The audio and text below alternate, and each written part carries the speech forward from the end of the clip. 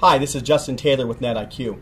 NetIQ's new Advanced Authentication Framework is a tool that can allow you to authenticate many different ways, from what I have, to what I know, to what I am. And today we're going to talk about the ability for me to have a device that can help me to authenticate. And so I've got my friend here, Troy. Hi, Troy. Hi, Justin. How are you? I'm doing well, thank you. Good. So give me an idea about one type of scenario that I can have something with some knowledge on that might help me to authenticate. Right. Well, most people are very familiar with the RSA or VeriSign or whoever's tokens. The little ones with the number, little the counters. key fobs, and a little counter on it. You know, you go to log in, you put your number in. Well, today, that can be seen on a phone. Now, it's not exactly the same. On a hard device, your seed or your token is created from one-to-one relationship, that device to your server, and you could use the same seed across multiple mobile devices or device applications or however. So it's not exactly the same, but it's very close to the same. One is called HOTP, a hard token. One is called TOTP, a transportable token. So my phone would be a transportable token? Transportable token, exactly. And that's what we're going to show here. Okay, so I've got my phone here. How do I use it? Well, go ahead. Just do a Control-Alt-Delete there. And select OTP. Now you'll see from this list that I have multiple ways to log in here because I do a lot of demos and I show them all. Now it's asking you for your one-time password.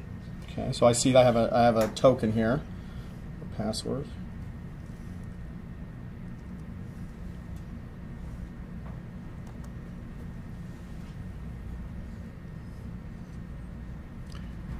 And you can see on your phone that your token's even changed. Okay, so it resets. So this token isn't there forever. This token is a 60-second token. That's adjustable. You can make it less or more.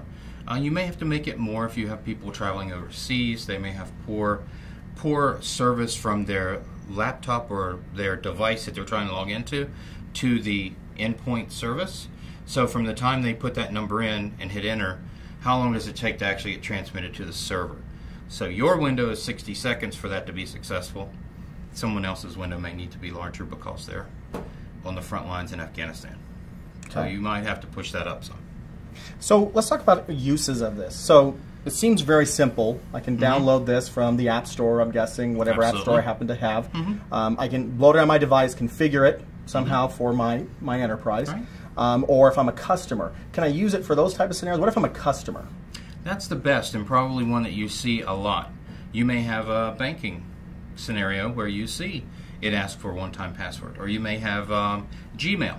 You may have some account where when you go to do a certain transaction or when you just log in, it asks you for a one-time password instead of a physical password that you remember and may write down or could lose or could be hacked or any number of things. So this is a very random password, very safe, and it's used very widely for a customer-facing type of scenario. So before I buy something, it's maybe I have a normal username and password, but then it's going to ask me for this OTP. That will be called step-up. Yeah, that happens a lot. You get into a system, and maybe you logged in with just your username and your password, but then as soon as you go to execute a transaction that is more, let's call it secure, then you need to put the additional security methodology in there of an OTP. So retail example, we could also use it in finance probably if I'm going to do some kind of larger transaction? Absolutely. $10,000 you're going to transfer, or $5,000, whatever the bank has it set at, they could request that. Okay. Now, what about employees? So a lot of enterprises are looking at this as well. What would they use this for? Well, there's a couple scenarios. One of them we talked about in another video, sieges. So you have a police officer who's on the road. Now sieges requires him to use a stepped-up authentication. They can use this. They can use their phone.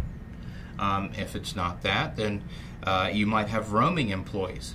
And VPN just uses a username and password, and we know usernames and passwords are getting hacked every day. So why wouldn't you put an extra layer of security on top of that with an OTP? Okay, so really make sure it is who you say you are. Exactly. Or at least it's the right person with the right phone. So we're making the assumption that that device is still with the right person, and there needs to be a level of security on the device that the OTPs run on.